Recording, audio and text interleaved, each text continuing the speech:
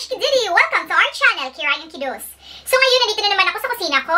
Magluluto tayo ng goulash. Yes, goulash. German food siya, pero this time is baboy, not a beef. Baboy ang gagamitin ko.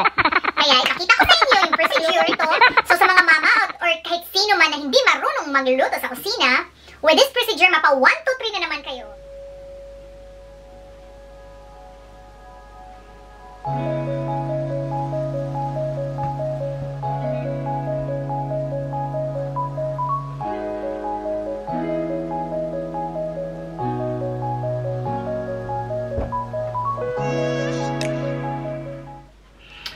Ayan mga chika dudes, ito yung ating mga ingredients.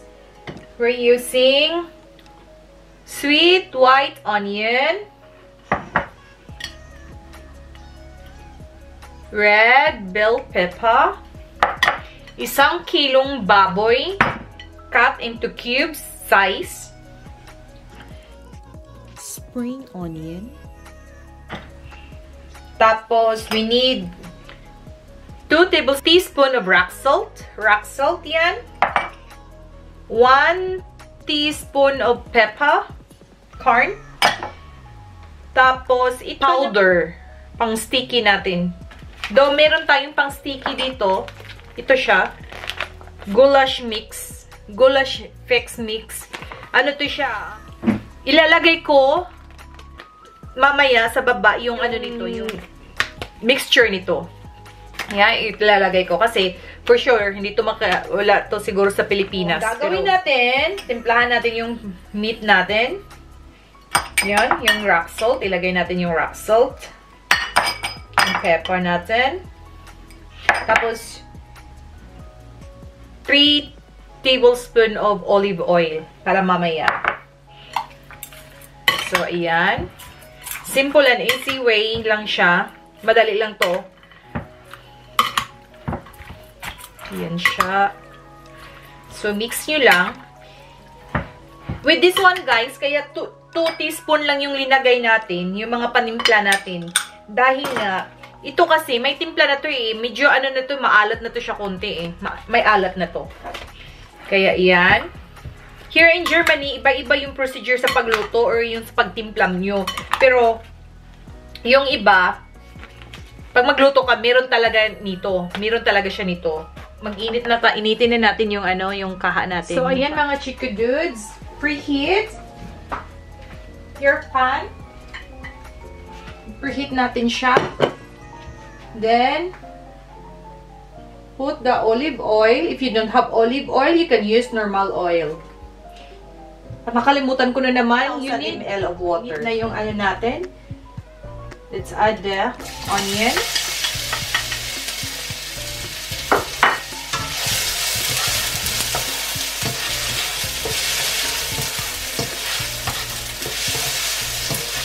Well until it comes brown.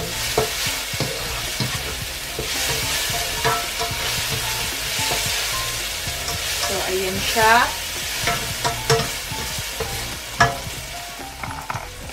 Mix nyo lang.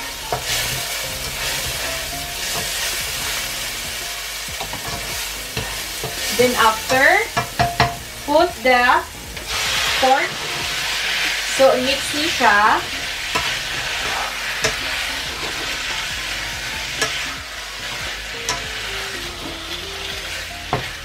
Ayan.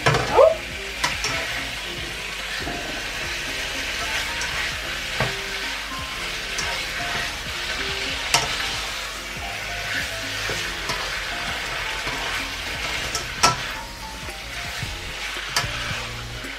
Takpan muna natin for about 5 minutes. After 5 minutes, you can now add your 1,000 ml water.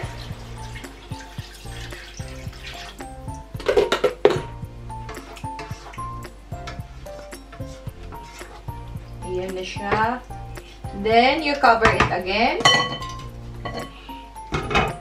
Hintayin yung kumulo. So, ayan mga chiki dudes, after 30 minutes, kumulo na. makulo-kulo na siya. Check natin kung malambot na ba. Kulang-kulang pa siya. So, another 20 minutes. Pakuluan natin siya for about 20 minutes again.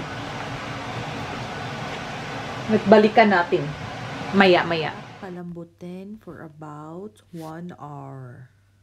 Yan lang. Yan lang kasimple yung procedure na to. Itong luto na to. Very simple.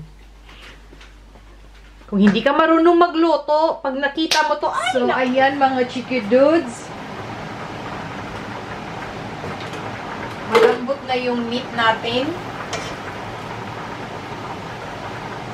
Malambot na siya after 1 hour and 20 minutes. Ngayon, ilalagay natin yung spring onion natin. Kalahati lang. Kalahati lang kasi i-garnish natin yan. Tapos, i-mix natin yung Goulash fix powder. I-mix natin yung Goulash fix powder. So,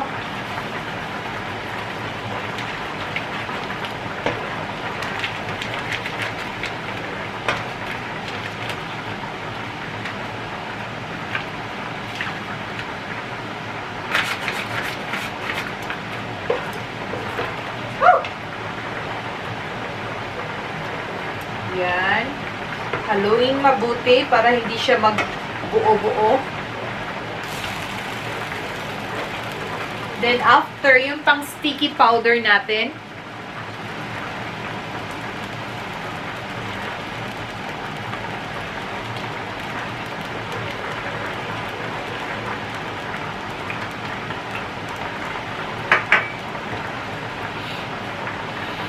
ang bango mga chicky dudes, grabe.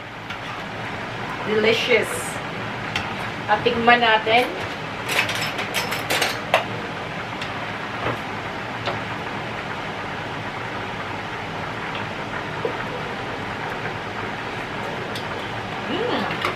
Tama lang yung timpla niya. Hindi maalat. Tama-tama lang talaga. Hindi rin siya hindi rin siya maanghang. Sakto lang.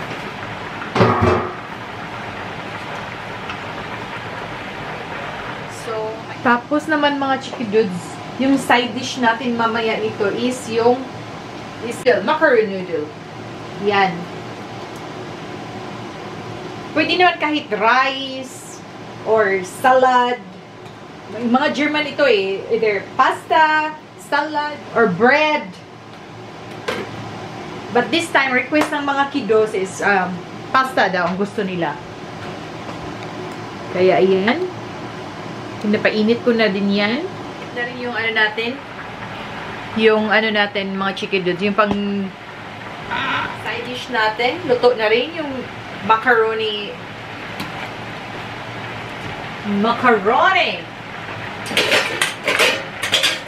pasta. Ang pasta natin.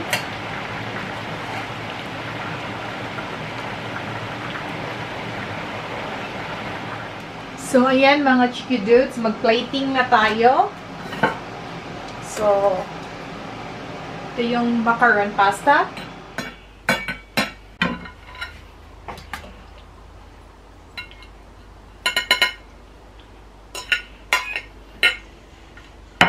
Lagyan na natin yung goulash natin.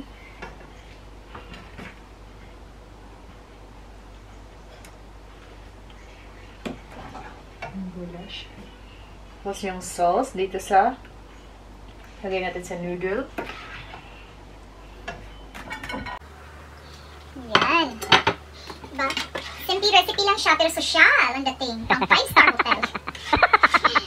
Natutuwa na naman ang kiddos at saka yung asawa ko nito.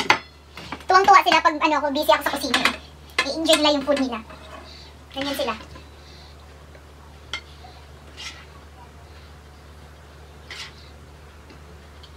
Tapos, lagyan natin ng spring onion. Oh, yeah.